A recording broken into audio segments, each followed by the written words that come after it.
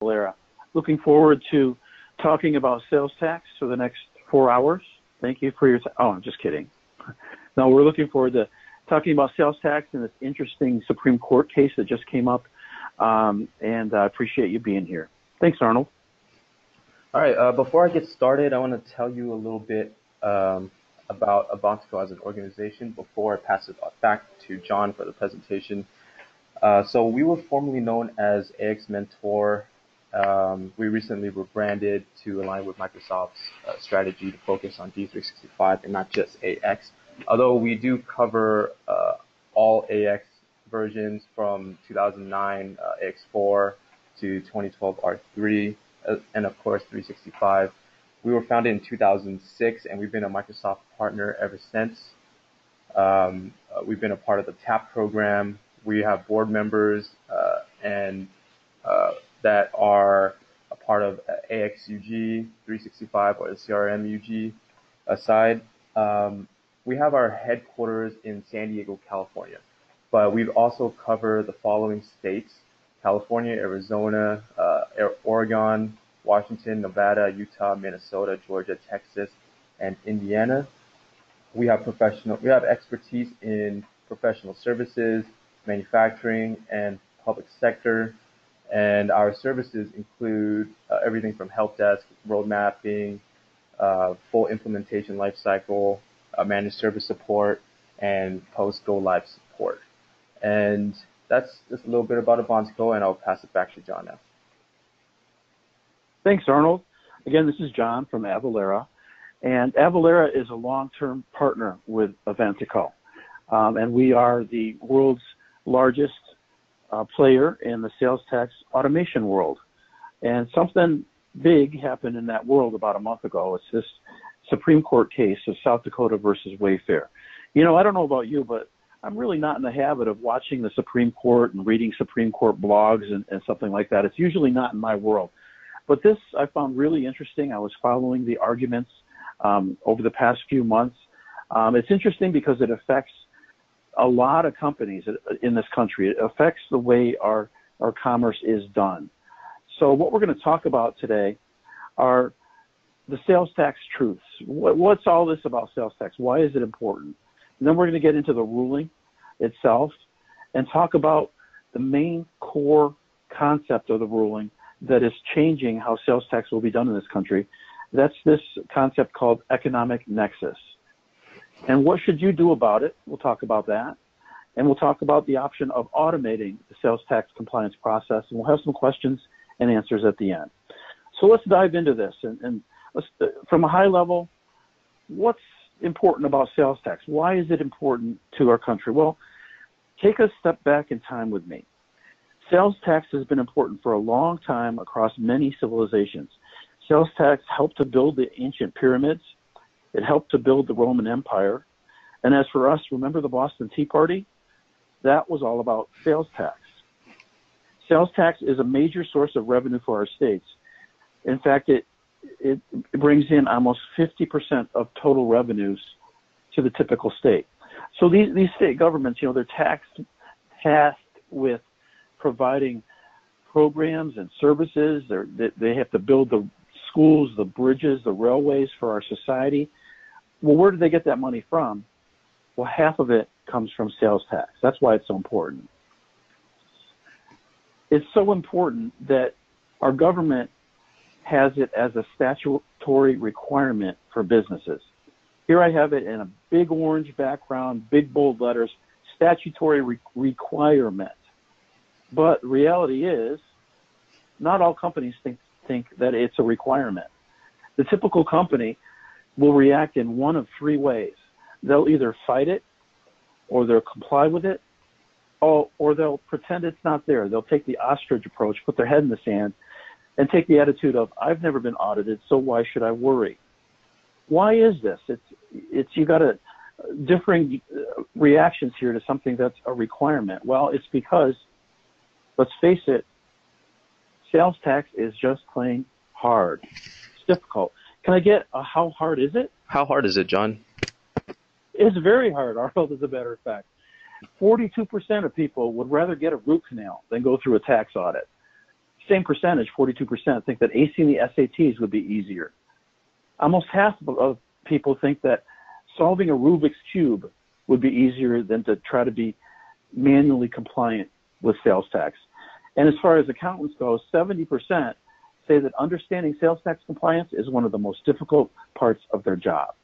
It is very difficult. And it's often understood. It's complex. The common misconception is that sales tax compliance is all about getting the right sales tax rate. Well, it's much more than that. There are 6 challenges involved with sales tax that we're going to dive into. The first is all about nexus. Nexus is kind of a weird word to most people. Nexus. What is nexus? Well, nexus is all about a trigger that a company will come across that will decide whether the company has to collect and remit sales tax into a state in which they sell goods or services. It's a rule, it's a trigger that determines a company's liability towards sales tax.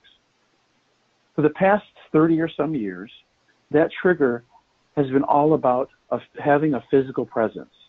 Does your company have people or buildings or warehouses or product in a state? If it does, then you've triggered this physical presence definition. You've triggered nexus for the company. But other things have come into play that makes it much more difficult to understand what is a physical presence. Well, there's something like if you're investors, you have a board meeting in a state, even though you don't have people or product or buildings in that state, but your board had a meeting there, that can trigger the physical presence definition, believe it or not. If your company attends trade shows and they make a sale during the trade show in a state where they don't technically have a physical presence of people, buildings, or product, the trade show attendance can trigger the so-called physical presence rule, and you can all of a sudden have nexus in that state. So nexus is a challenge for many companies. It has been for 30 years. And more recently, it's been a challenge for state and local governments as well, because the internet doesn't meet, or did not until recently meet, this physical presence definition. Internet sales didn't count. So you might have gone online and purchased something, and you might look at the receipt and say, hey, wow, this is cool. I didn't get charged sales tax for this. That's, good for us at purchasing goods over the internet, but it's been bad for the states because they didn't collect the tax on that. And 31 of our states are still in deficit. They haven't recovered from that recession we had several years ago. So they're cash starved. They want that sales tax revenue, but they aren't getting it through internet sales. In fact, and it adds up. There's close to $24 billion out there that goes uncollected on e-commerce sales that the states can't use to do the things that they should be doing with money like that. The second challenge in being compliant to the government is all about taxability. Is your product taxable? Is it partially taxable, or is it not taxable? It can vary by state. It can vary on how the product is used. Here's some crazy examples. This is all based on how our country was founded. It was founded on states' rights. So states have the right to come up with these sales tax laws in whatever means they deem appropriate. And so the laws vary from state to state. For example, it's about breakfast time here on the West Coast. I just had a bagel. I love bagels, and people in New York love bagels especially. If you walk into a bagel shop in New York City and you purchase a bagel and you walk out with a whole bagel, you don't pay sales tax. It's exempt. But if you ask for that bagel to be sliced, that bagel falls into another category in terms of taxability. It's now taxable because it's considered a prepared food. That's crazy. So while I'm on the food kick, let's talk about candy bars in Indiana. If I walk into a convenience store in Indiana and I buy a Kit Kat or a Twix, I don't have to pay sales tax. But if I buy a Nestle's Crunch, I do. Why is that? Well, it's because the ingredients in the Kit Kat and Twix include flour. And flour is considered a food, not a candy. So those candy bars are actually classified as food, not candy. So that's why you don't have to pay sales tax on them. So if you ever have a chocolate craving, but you don't want to admit it, and you just want to say, I had some food rather than candy, you can just say, I had a Kit Kat and Twix. It's a food, not a candy in Indiana. And what is this? Donuts in Texas, right? Is this some agreement between the Donut Manufacturers Association, maybe the Police Officers Association, and the state government? Because if you buy donuts in Texas and you buy 6 or more of them, you don't pay sales tax. But if you buy 5 or less, you do. Again, it doesn't make sense. It's all up to the states to come up with these rules. They vary from state to state, and it's very complex, very hard to keep track of.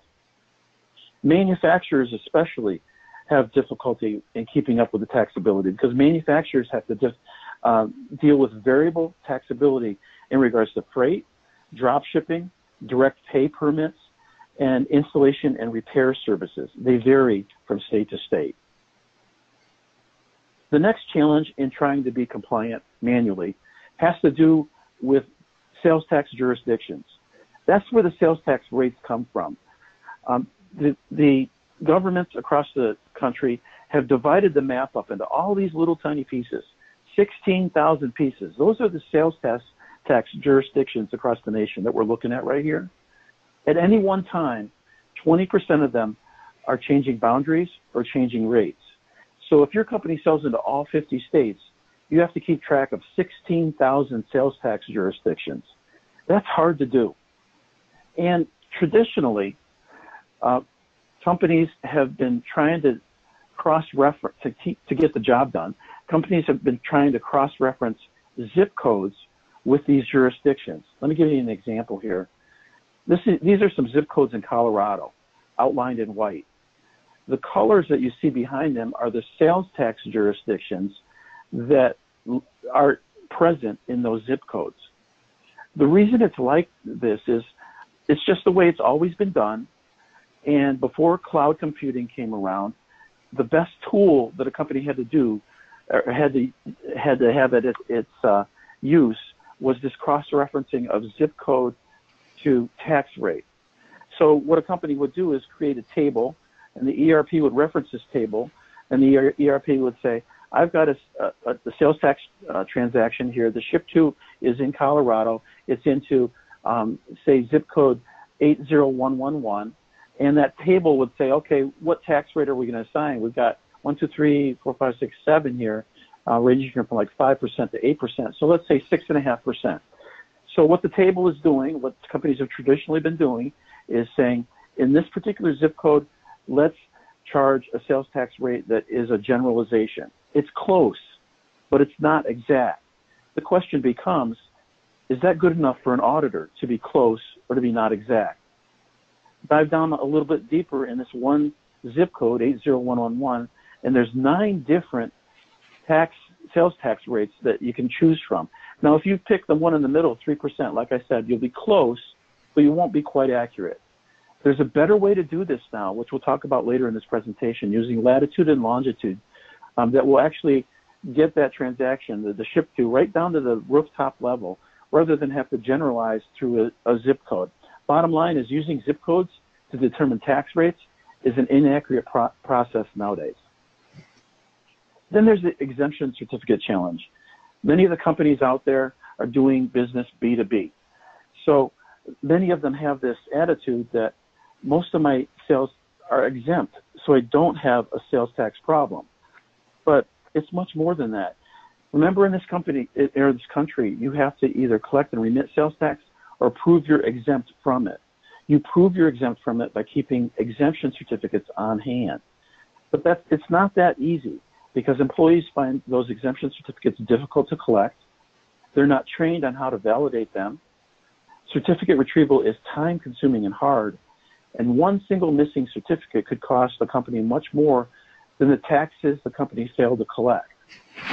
And exemption certificates are the first thing that an auditor looks for in an audit. So if you don't have the exemption certificate, or it has the wrong information on it, or it's out of date, it's an easy gotcha for an auditor. So it's an often overlooked challenge in the compliance process. And then there's the prep and filing, so that you can send out the returns and pay for the sales tax liability. It all comes down to a calendar. There's a deadline involved. Sales and tax data usually needs to be aggregated across multiple billing systems, then reported on the correct form for each jurisdiction. Also, states send requests for information that require a response that takes time to work on. All of this preparation for the filing process takes a lot of time, which brings the company no value. You know, there are other projects that the accounting department could be working on that actually bring value rather than trying to keep the company compliant manually. And then the final challenge is all around, are we ready for an audit? How quickly and accurately can the company respond to an auditor's requests? And you know what? Keeping a company compliant manually isn't free. Someone in the accounting department or a team of accountants needs to be on top of this. And they aren't working for free. In a small to medium-sized business, the company is paying someone or a few people around $70,000 a year to keep the company manually compliant. In an enterprise or large company, it's a team of people, and it adds up to close to $400,000 that is being paid to get this task done. But you know what? 75%, 3/4 of CFOs will admit that if an audit were to occur, the auditor would likely uncover errors. This stat blows my mind. This is crazy because you've got 3/4 of all CFOs saying that we aren't really doing this correctly, but yet they're paying $70,000 to $400,000 for someone or a group of people to get the job done incorrectly. Why is that? It's because the sales tax compliance process has long been overlooked in our country. It's been considered just a cost of doing business. Well, there's a way around that now because a cost is a cost. I mean, this process brings no value to the company. It can be, and if you get it wrong, it can be very costly to the company. It could put the company out of business. Bottom line, sales tax compliance, if done manually, can be defined as high risk, no reward. Why would any company want a process that it operates that can be defined as high risk, no reward? And what could the cost of an audit be? Well, over half of all companies have found that the cost of an average audit is over $50,000, but that's not including the time spent for employees to prepare and support the audit, back tax payments, and penalties and interest. Sales tax, bottom line, the audits are not fun. Almost half of all accountants who have been through one consider the experience more difficult than a divorce. And once audited, expect future audits. You're on the list. Then this happens. Okay, now this whole presentation is going to turn to from the challenge of doing sales tax compliance to what's new, what's changed. And this happened about a month ago. The Supreme Court case, like we mentioned at the beginning, of South Dakota versus Wayfair, changed the rules. It struck down this previous case, which was Quill Corp versus North Dakota, which came up with the idea that nexus would be determined on a physical presence. It's replaced the physical presence trigger for nexus with this concept of economic nexus. What's economic nexus all about? Well, it's a collection obligation imposed on sellers based on their level of economic activity within the state. It's not all about whether they have a physical presence. It's all about their economic activity. What do I mean by that? Well, in the case of South Dakota, what happened was, South Dakota is a small state, relatively speaking. They don't have that much sales tax revenue coming in to begin with. They saw Wayfair and their big internet presence of that Wayfair has. I'm not much of a TV watcher, but if I sit down to watch maybe the evening news for an hour or two, I'll see 2 or 3 commercials, it seems like, from Wayfair. They're very aggressive in their marketing. So South Dakota had that same opinion as well, and South Dakota said, wait a minute here. We need this sales tax revenue from all these sales that Wayfair is collecting from our constituents. So South Dakota really referred to it as representation without taxation, kind of the opposite of the Boston Tea Party. So South Dakota took it to court, and it went all the way up to the Supreme Court, and it was decided in favor of South Dakota that economic nexus will replace the physical presence definition. So what does this mean specifically? It means that if you're a company that is outside of South Dakota selling into South Dakota, and if you sell in excess of $100,000 in a year, or you have over 200 sales in a year into South Dakota, you've now triggered Nexus in South Dakota. You have to collect and remit to South Dakota sales tax on your sales into South Dakota. So the effective date is to be decided really soon. The bottom line here is that the physical presence rule has been overturned. So where do we go from here? This is the way things are happening in South Dakota. It is now the rule of the land. So you may have some questions. Say you're already registered in South Dakota. Does this court decision apply to you? Well, the ruling will not affect any company already registered there and collecting in South Dakota, so you're good. But does it apply only to online transactions, only to e-commerce merchants? The answer is no. This ruling applies to any company selling into South Dakota, whether you're shipping a physical product into South Dakota, whether you're providing a service into South Dakota, or whether you're selling online through e-commerce into South Dakota. Does the economic nexus rule apply to non-taxable transactions? No, this ruling does not change what's taxable or what isn't. So those are the three most common questions that we've seen coming out of this ruling. So what happens from here? Well, we've got South Dakota that is going to be implementing this law. Or they have the law in the books. They just haven't really enforced it. Same story is true for 19 other states. All these states in blue have economic nexus laws on their books that they're now going to enforce. These states here with the bold type, they're the ones that have decided to put an effective date in play after the decision. So what are we going to see from here? Well, from what the experts tell me, is we're going to see this map start to turn from gray to blue over time. What is going to happen, most likely, is that those thresholds that the Supreme Court said were okay for South Dakota to use, the $100,000 in annual sales or the 200 sales transactions, those two thresholds are most states are going to copy paste. They're going to take that South Dakota's law, copy it for their own law, and it's going to spread likely across the nation. Not all states will adopt those same thresholds. For example, I think Illinois, their thresholds are more like $500,000. They may change those thresholds as a result of the Supreme Court decision. It's up to the states to determine exactly what the thresholds would be. What I'm saying is, more likely than not, they'll copy what South Dakota is putting in place.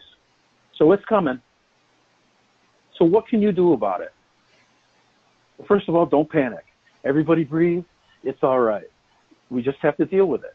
What you can do first, if you have a SALT CPA or attorney, tax advisor, give them a yell. Give them a call. Ask for their advice on it. If you don't have a SALT CPA or tax advisor, you can give us a call. We have a network of tax advisors, SALT CPAs that we could refer to you. Or you could work with us. We have a tax advisory service that can help you in any step of the process here, from a nexus study to getting registered in new states to automating the process. We have, and I'm going to send this in a follow-up email after this presentation. We have an FAQ guide. We have a guide to economic nexus. I'll send links to expert videos in our blog, all the information that you could have or that you might want to use if you want to dig into this a little bit further. So another option is to automate the process. Many companies are looking at that nowadays, and its time has come. And you could look at automating the process the way that companies did back 20, 30 years ago with a very similar process when they automated payroll. The two processes, payroll and sales tax compliance, are similar in that neither trying to be compliant with either brings no value to the company. And if you get payroll tax wrong or sales tax wrong, it could be very damaging to the company. So if you outsource payroll, why not automate sales tax compliance? Top performing organizations are seeing the light, and that's exactly what they're doing.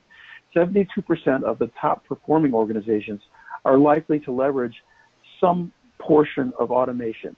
They might get real-time updates as to tax rates or tax rules, and 3 1/3 of them are likely to automate the entire process from the rates, the rules, to the tax preparation, filing, even remittance and recovery. When you automate the process, you're addressing all of the challenges that I mentioned previously. With a Nexus challenge, you can add your Nexus liability with just one click in the software. With product taxability, you can use our built-in rules that are constantly updated because the solution is a SaaS offering up in the cloud, always up to date. You can find which jurisdiction would apply to get the tax rate using an address. And as I mentioned before, latitude, longitude technology to get down to the rooftop level rather than using zip codes, which is inaccurate. You can automate the exemption certificate process so you don't have to handle all those exemption certificates manually. You can do the prep work and the filing. You can actually outsource it so you don't have to deal with it anymore. That's pretty cool when you think about it, because the accountants that are handling this process are college-educated, very talented people. If their time is being used to be manually compliant to the government, then is that a good use of their time? Could that person in accounting be assigned to a process that actually brings value to the company? Maybe put that accountant on a process that will bring in more revenue to the company, maybe tighten up accounts receivable. Or could we put that person on a project that will determine a go or no-go on putting a new product into a new environment and seeing if that makes sense financially? Those are good uses of an accountant's time, not necessarily being manually compliant to the government. And finally, if you automate the process, you'll be ready for an audit. When the auditor comes in, they're looking for errors because they want to bring money to their employer, the government. They're looking for errors. And if they see a system in place that's automated the process, they're less likely to hang around. Think of this. Rather than the auditor asking for questions about where's this exemption certificate, or show me this invoice, or show me how much tax you paid here, you can just say to the auditor, here's your credentials. You can use our system for the next 3 days. Go at it. Go find any information you want. You have access to our system. You can answer your own questions yourself. That's the power of being ready for an audit through automation. How do we do it? Well, we have a few software titles up in the cloud. Our workhorse is called Avantiico. And how this works is that your e-commerce software, your shopping cart, your point of sale, or your ERP will send a sales transaction up to Avantiico. It'll knock on the door and say, hey, Avantiico, I've got this sales tax transaction shipping from this location to this destination. Tell me if it's taxable. Then Avantiico kicks into gear and it looks at the address and validates it. Then it looks as to whether it's taxable or not. And then it brings down, it goes to the exact jurisdiction, right to the rooftop, and brings back the tax rate to the ERP, shopping cart, or point of sale system. So there you've got a complete transaction that has the tax rate associated to it. And all the rules, all the rates are always up to date in the cloud in Avantiico because we're monitoring everything that's going on in the government. And then we have cert capture that comes into play for non-taxable transactions, where cert capture will monitor, say, the ERP, and it'll see if there's an exemption certificate on hand. And if there isn't, cert capture will automatically reach out in an email to the distributor, and it'll say, we don't have an exemption certificate here. Could you please send us one? Or could you please send an updated one because the exemption certificate we have on hand is out of date. And then finally, we do the tax returns. We automate that entire process so the preparation work isn't involved anymore. And like I said, we could put those accountants to a higher and better use. We automate the returns filing process and even the payment process to all the jurisdictions in which your company has sales tax liability into. Over 20,000 customers are doing this right now, and it's growing like crazy. In just 4 short years, this stat is still amazing to me about the growth, but in 4 short years, that number, 20,000, is going to grow by 40 times. It's catching on, just like 20, 30 years ago, the idea of automating payroll caught on. If you were to walk outside your door and go from one company to the next down the street, you'd be hard-pressed to find a company that doesn't outsource payroll, right? Well, in 4 years, that will be the same situation with sales tax compliance. You'll be hard-pressed to find a company that doesn't automate sales tax. It's just that the time is right now because of cloud computing, because of SaaS, to automate this high-risk, no-reward process. Do you have any questions about everything that I've gone through? Yes, sir. We have one question. Okay. Somebody asked, please comment on the sales tax strategy. Quote, when in doubt, collect the tax, end quote. We use the strategy for those states we have nexus, and if there is a question about if a product or service is taxable, we charge and collect the tax. Please comment on that, John. Well, I'm not a SALT CPA or a tax advisor. I just play one on TV. No, seriously. What I would say to that, from everything I've heard, that's a good strategy. It's a conservative approach that will more likely than not save the company in an audit rather than put a company at risk. You're looking at it from, I don't want to get in trouble. I see the potential that this is for the company, versus the other approach is, I've never been audited. Why should I worry? Why should I collect the tax? So I would say that's a very positive approach at it. Is that the answer you're looking for? That, like, my opinion on it? If not, give me a call. My number, will be provided here at the end of this slide, and in a follow-up. Give me a call and we can talk further with someone who's a lot more knowledgeable as far as the details on strategy and tax compliance. How's that sound? I think if he could answer right now, he'd say it sounds good. But okay, sounds good. Yeah, I'll hold on for another 30 seconds to see if there's any other questions that might want to be entered in on the right-hand side here, and if not, then we'll just end the webinar early. Great.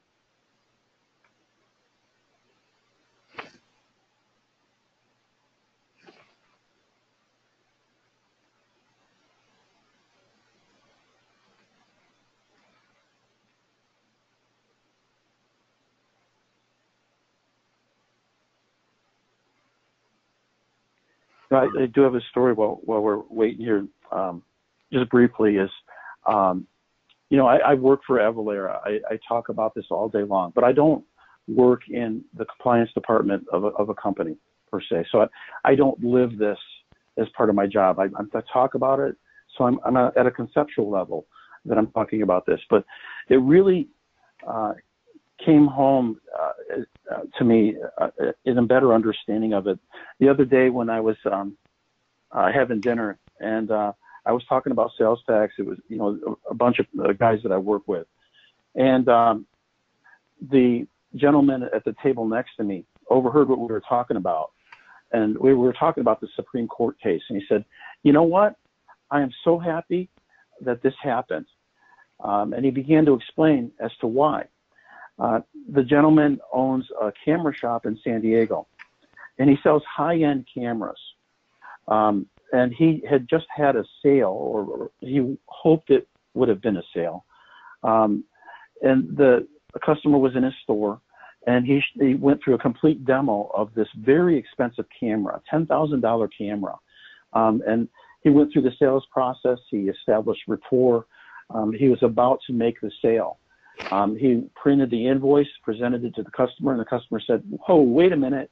Why are you charging me $800 in sales tax here? I could buy this online and not have to pay sales tax."